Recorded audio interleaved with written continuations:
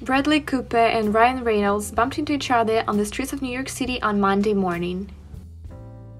The two A-listers were both walking with their daughters when their random meetup occurred.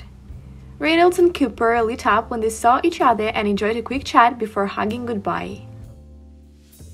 Reynolds was wearing a stage-colored jacket buttoned up to the max with a pair of blue-gray pants.